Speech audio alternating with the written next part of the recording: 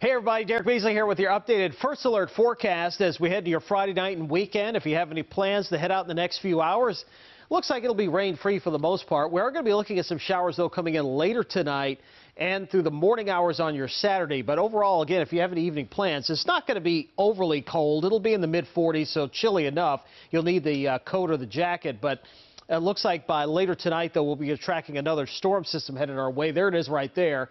And this little disturbance is going to swing through our region overnight tonight. So we're not finished with the rain yet. It looks like we could see a couple of light showers with this as it moves through. And it may be cold enough up near the Pennsylvania border where we could see a couple of snowflakes out of it. Not out of the question as Futurecast shows that system making its way through the region. You can see the areas of blue, especially up near the border. That's where we could see a couple of snowflakes there. Not going to amount to much, and it's going to be gone very quickly as it moves on out of the region here. Tomorrow afternoon's highs mid to upper 40s. And then as we go into Saturday night, we're going to see lows well down into the 20s.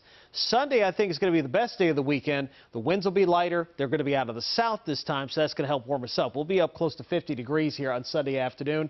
Clouds, though, are going to increase as another disturbance heads our way, but we should stay dry until Tuesday. That's what I expect our next chance for rain, and we're going to be watching a few disturbances making their way through the region, and then the cold front's going to arrive by later Wednesday, and that's going to give us our next best chance for some rain. May get cold enough in the wake of the system to change things over to a little bit of snow before ending.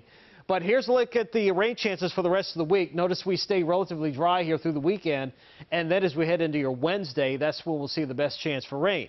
Across the state tomorrow, we're looking at highs again, low to mid to upper 40s, except 30s out in far western Maryland. Here's your First Alert 7-day forecast. Looks like the coldest morning is going to be Sunday morning, and then we get warmer. We're going to have lows in the mid to upper 50s here by Tuesday night into Wednesday morning, and that's ahead of that next cold front that'll bring us that chance for rain. We'll be near 70. We'll be watching for a threat for some storms here on Wednesday. No severe weather expected now, but we'll keep an eye on it, and then cooling right back off here heading into the end of next week. And 7-day, 3, 2, 1. Hey everybody, First Alert Chief Meteorologist Derek Beasley with your weekend forecast, and it looks like things are going to be settling down here as we head into your Saturday and Sunday. More sunshine. Temperatures are going to be cool, but at least we won't have to deal with rain for a couple of days. So if you need to get some outdoor activities in, some outdoor chores, you should be fine. The coldest morning is going to be Sunday morning down to 23, but we're already back up to 60 by Monday and mid-60s Tuesday and Wednesday. Next front arrives by Wednesday with a good chance for showers, maybe a rumble of thunder, and then cooler behind that next front as we get towards